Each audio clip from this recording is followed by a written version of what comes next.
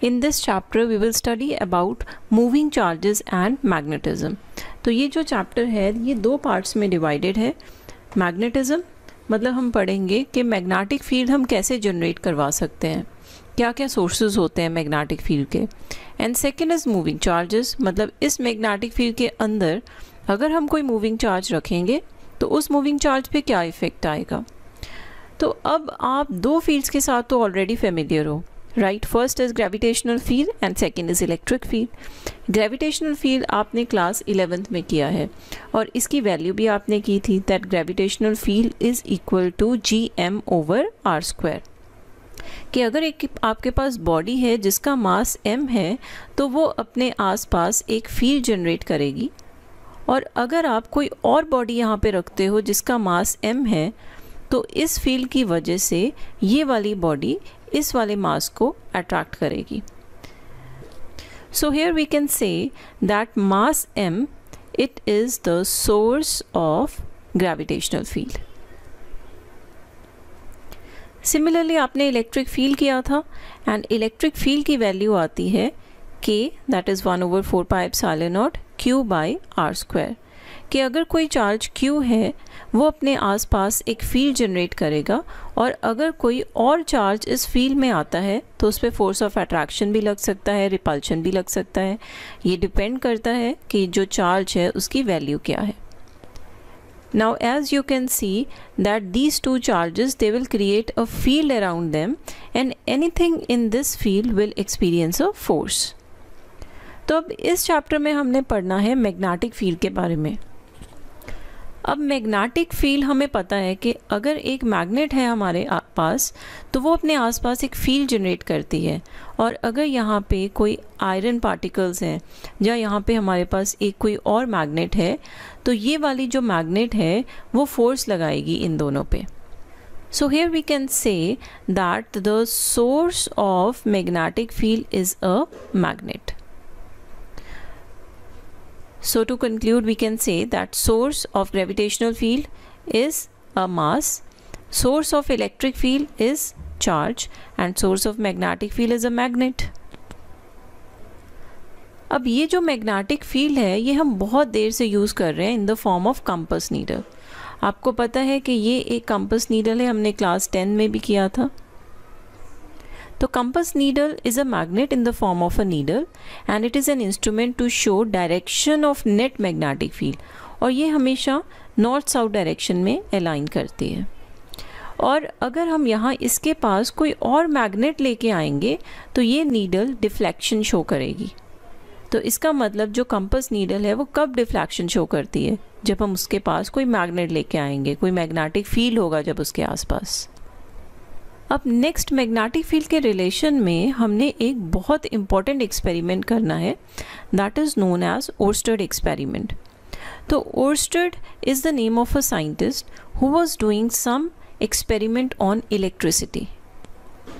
By chance ही जब वो ये एक्सपेरिमेंट कर रहे थे तो उनके टेबल पे ये कंपास नीडल प्लेस थी. तो उन्होंने देखा कि जब सपोज़ यहाँ पे कोई की है, जब वो की क्लोज करते हैं तो ये कंपास नीडल डिफ्लेक्शन शो करता है, जब वो की ओपन करते हैं तो फिर से वो नॉर्मल नॉर्थ साउथ डायरेक्शन में अलाइन हो जाता है. और उन्होंने ये भी ऑब्जर्व किया कि अगर वो direction of motion of charges और we can say direction of flow of current को चेंज करते हैं तो ये मैग्नेटिक नीडल ऑपोजिट डायरेक्शन में डिफ्लेक्शन शो करता है. सो ही गॉट इंटरेस्टेड बिकॉज हमें पता है कि कंपास नीडल तब मूव करेगा जब उसके आसपास कोई मैग्नेट होगी, जैसे हमने यहाँ पे डिस्कस किया, या फिर कोई मैग्नेटिक फील्ड होगा. तो therefore we can say that electric current is applying force on this needle. अब ओर्स्टेड तो करंट क्रिएट कर रहे थे and the needle was moving. So he gave a very important conclusion that electric current or moving charges create magnetic field.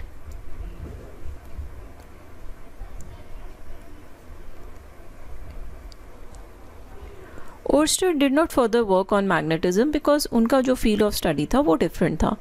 But this thing goes to his credit कि उन्होंने electricity और magnetism को relate किया।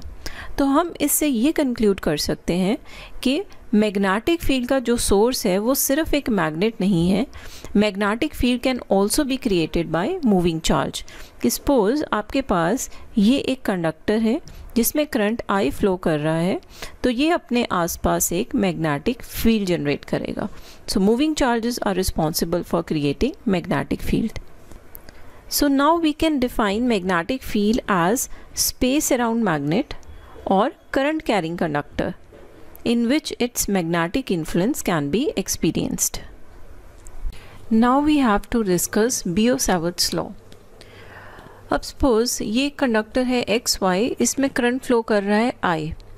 So this current I is responsible for magnetic field. This is what Ørsted observed. अब हम ये calculate करना चाहते हैं कि अगर करंट I इस कंडक्टर में से फ्लो हो रहा है तो पॉइंट P पे कितना मैग्नेटिक फील्ड प्रोड्यूस होगा। तो बियो सेवर्ट्स ये फ्रेंच साइंटिस्ट के नाम हैं, बियो and saver, and they give an equation which gives us relationship between magnetic field and the current that produces that magnetic field.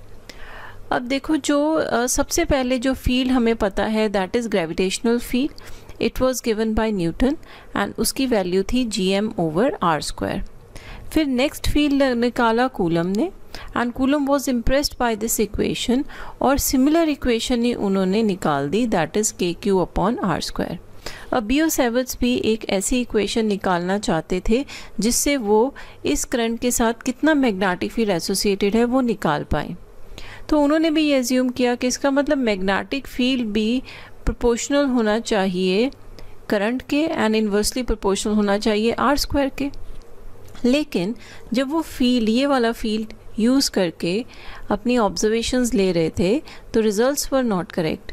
तो उन्होंने इस इक्वेशन में कुछ मॉडिफिकेशंस की, कुछ एक्सपेरिमेंट्स किए और फिर उन्होंने एक नई इक्वेशन बनाई। नाउ बियो Savart's is an experimental law. उन्होंने एक्सपेरिमेंट किए एंड फिर उन्होंने फॉर्मूला निकाला मैग्नेटिक फील्ड के लिए।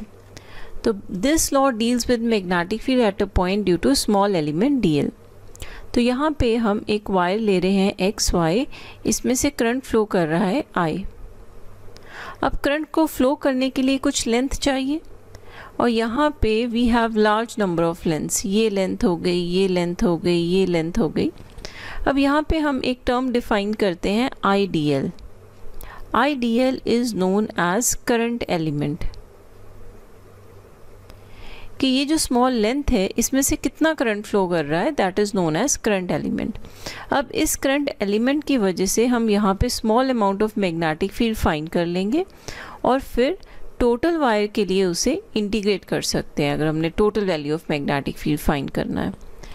अब ये जो मैग्नेटिक फील्ड पॉइंट P पे प्रोड्यूस हो रहा था वो इस पे भी डिपेंड कर रहा है कि जो DL और ये जो R है इन दोनों में एंगल कितना है। जैसे आप यहाँ पे देख रहे हो एंगल थीटा है। अब वैसे ही अगर आप पॉइंट P सपोज यहाँ ले लो तो ये एंगल चेंज हो जाएगा। अब एंगल ये थीटा बन जाएगा, तो इस पॉइंट पे मैग्नेटिक फील्ड की वैल्यू डिफरेंट आएगी।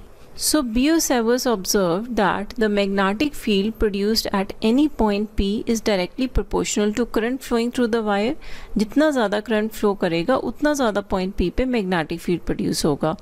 Also this magnetic field is directly proportional to this length and it is directly proportional to sine of angle between DL and R. And it is inversely proportional to r²। मतलब जैसे जैसे distance increase होगा magnetic field decrease होगा। किस term में decrease होगा? r की square में डिक्रीज होगा। मतलब अगर r ट्वाइस इंक्रीज हो रहा है तो मैग्नेटिक फील्ड 4 टाइम्स डिक्रीज होगा। तो अगर हम इन सभी फैक्टर्स को कंबाइन करते हैं that dB is directly proportional to I dl sin theta upon r²। अब जब हम ये प्रोपोर्शनलिटी साइन रिमूव करेंगे तो हमारे पास कांस्टेंट ऑफ प्रोपोर्शनलिटी आएगा दैट इज़ k। अब यहाँ पे जो k है वो मीडियम पे डिपेंड करता है। जैसे कूलम्स लॉ में भी k मीडियम पे डिपेंड करता था, वैसे बियो सेवर्ट्स लॉ में भी जो k है it depends on the medium between observation point and current element. Here mu naught is permeability of free space. अब देखो, in space around us we have to fields, we have electric field and we have magnetic field. अब medium की property पे depend करता है कि कितना field आगे जाएगा और कितना फील्ड एब्जॉर्ब होगा। जैसे इलेक्ट्रिक फील्ड के हम यूज़ करते हैं permittivity. Permittivity is characteristic of medium to absorb electric field. Similarly, magnetic field में हम use करेंगे permeability. That is, it is a property of the medium to absorb magnetic field. Here value of mu naught is 4 pi into 10 raised to power minus 7 Tesla meter per ampere. आप यहीं से निकाल सकते हो जो mu naught की ये units आएंगे वो आप इस इक्वेशन से निकाल सकते हो, बिकॉज जो मैग्नेटिक फील्ड का यूनिट होता है वो टेस्ला होता है। अब हम इस इक्वेशन को लिख सकते हैं D B is equal to के की वैल्यू हमने सब्स्टिट्यूट कर दी, so it is equal to mu naught upon 4 pi I D L sine theta upon are square. So this is a very important formula to find the value of magnetic field due to small current element IDL at any point P. और अब हम इसे modify कर सकते हैं। अगर हम R से मल्टीप्लाई कर दें और R से डिवाइड कर दें तो नीचे R क्यूब आ जाएगा। Now the magnetic field that is produce at this point it is a vector quantity. अब यहाँ पे तो हमने मैग्नेटिक फील्ड का मैग्नीट्यूड कैलकुलेट कर लिया, तो अगर हमने डायरेक्शन कैलकुलेट करनी है तो वेक्टर फॉर्म में हम लिख सकते हैं I D L cross R, because ये क्या हो गया A B sine theta. A is D L, B is are and A B sine theta किसके इक्वल होता है ए क्रॉस बी। तो यहाँ पे डी बी क्या हो गया डी एल क्रॉस आर, मतलब जो मैग्नेटिक फील्ड की डायरेक्शन आएगी वो डी एल और आर दोनों के परपेंडिकुलर आएगी। Now direction of magnetic field can be given by right hand palm rule. तो आप यहाँ पे क्या लोगे, मान लो यहाँ पे जो डायरेक्शन ऑफ करंट है that is given by thumb. You will place your thumb in this direction and the curl of the fingers will give the direction of magnetic field. तो आप राइट हैंड का जो thumb है वो इस direction में place करो तो आपकी जो कर्ल ऑफ फिंगर आएगी वो इस डायरेक्शन में आएगी, मतलब direction of magnetic field will be in anti clockwise direction. और अगर आपने किसी भी एक पॉइंट पे फाइंड करना है तो वहाँ पे टेंजेंट ड्रॉ कर सकते हो। जैसे यहाँ पे मान लो पॉइंट P है तो यहाँ पे टेंजेंट ड्रॉ करोगे तो direction of magnetic field will be perpendicular to page of paper inwards. वैसे अगर पॉइंट Q पे फाइंड करना है तो direction of magnetic field will be perpendicular to page of paper outwards. अब next very important point we have to discuss that if theta is 0 और 180 degree then D B will be equal to 0। इसका मतलब ये है कि जो point P है वो इस वायर के एक्सिस पे लाई करे, तो अगर पॉइंट P यहाँ पे लाई करेगा ये एंगल 0 हो जाएगा। जब अगर पॉइंट P इधर कहीं लाई करेगा then this angle will be 180 degree. So you can substitute it here because sign 0 and sign 180 degree will be 0. So if this point P lies on axis of a current carrying wire, then magnetic field will be 0. Now next we have to compare Biot Savart's law and Coulomb's law. Now Coulomb's law is fundamental law of electrostatics and Biot Savart's law is fundamental law of magnetostatics. So first are the points of similarities.